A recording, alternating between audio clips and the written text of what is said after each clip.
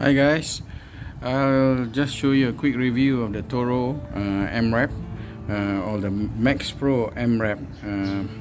Torro came up with two MRAPs. One is the MaxxPro and the other one, if I'm not mistaken, is the Oshkosh. What we have here is the MaxxPro MRAP.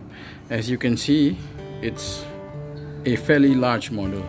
It's taller than a 1/16 tank, definitely, and it's about the same length as a small 1/16 tank or medium-sized 1/16 tank.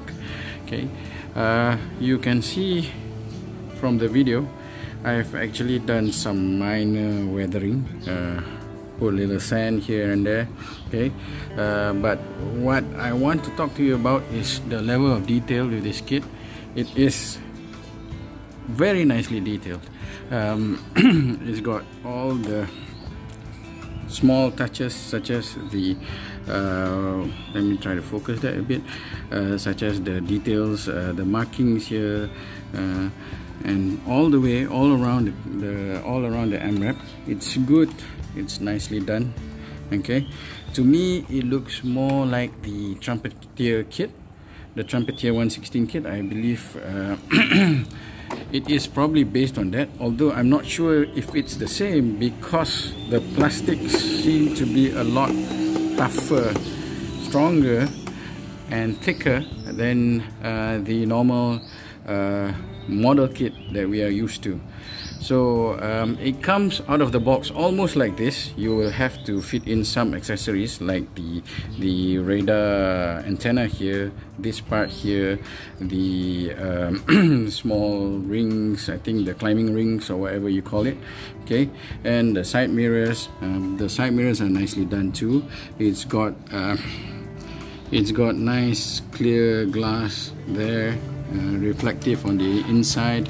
Same goes for this one, same goes for the big one. Let me try to show you if I can. And there you go, you can see right here there's a glass. Okay, and what's amazing is it just doesn't look nice from the outside, it looks very nice from the inside. But I'll talk about outside first. Even the 50 cal has got nicely painted bullet details here, bullets here. The ammo is nicely painted. Okay, right, looks like everything's where it's supposed to be. Even the tie downs, as you can see, these railings, and you also have some photo etch here, okay, which have been painted over. And as you can see, inside there are radiator fans. Okay, nicely detailed from the outside.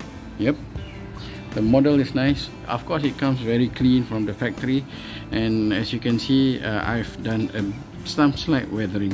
Okay. Okay guys, as for the tires, they are rubber, but they're rubber, they're kind of hard. It looks the part, but it definitely, you won't be able to go rock climbing with this, but it works. It's much more like your WPL, but there's no air inside. It's basically, that's the rim goes all the way around the rubber, so it's kind of hard here. Okay, but it's nice. Okay, and then what else can I show you? Yeah, this is the turret. The turret can move.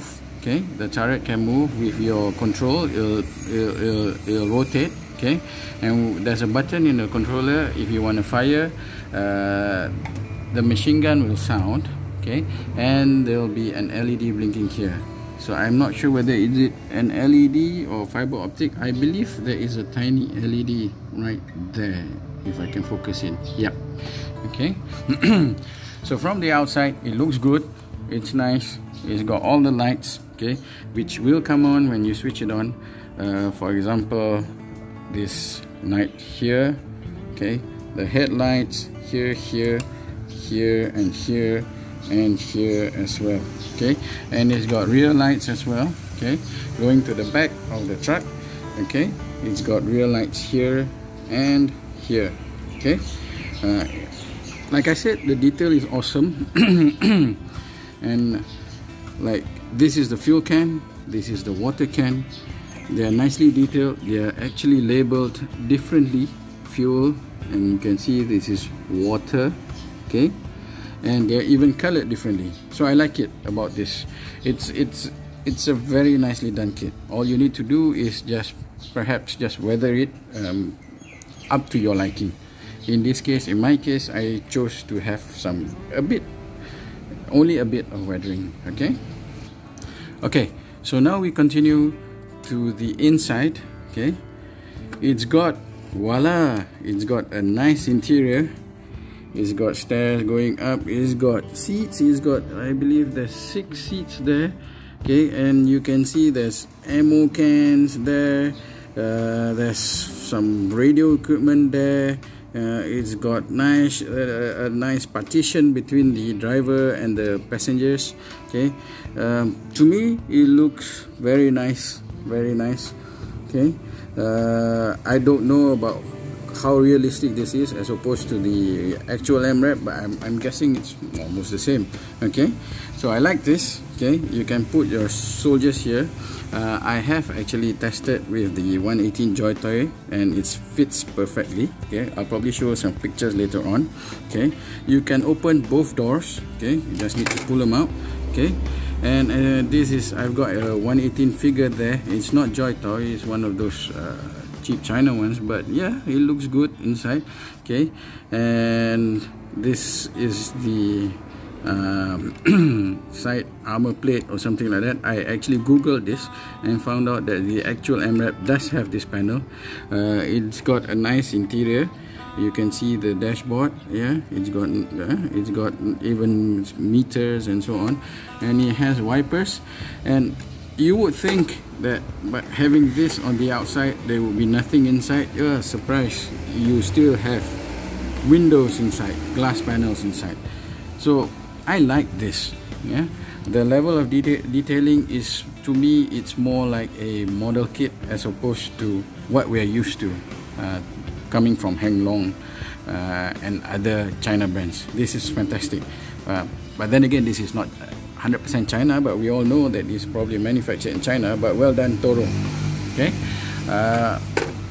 as far as this MRAP being an RC vehicle, I would say it's good just for show. Okay, if you want to have a show of running around your battlefield, it's nice, but it won't do much going off-road. Why? Because number one, it's rear-wheel drive. It's not four-wheel drive. Okay, there is a motor, there's a gearbox in there. Okay, there's even a differential there. Okay, which you might want to consider locking if you want to go off-roading. Okay, unfortunately there is no suspension. There is no suspension. There's only fake leaf springs there. So like I said, it's probably based off the Trumpeter MRAP kit, which is I did some research. MRAP actually has got a few models. This MaxxPro MRAP, one is with the leaf spring. I believe the newer ones come with coil springs. I think they copied the Trumpeter one because the Trumpeter one has got leaf springs. But that being said, it will drive around nicely on grass and on of course on sand and on cements. But don't expect it to climb any rocks or do some proper off-roading unless you upgrade the whole undercarriage. Okay, other than that, beautiful model, well done. For the money, I think it's worth it, knowing very well how much 116 kits, model kits are, and you still have to assemble those. I love this. This one saves you a lot of time, a lot of effort, and it's RC. Okay, so that's all for me. Thank you guys.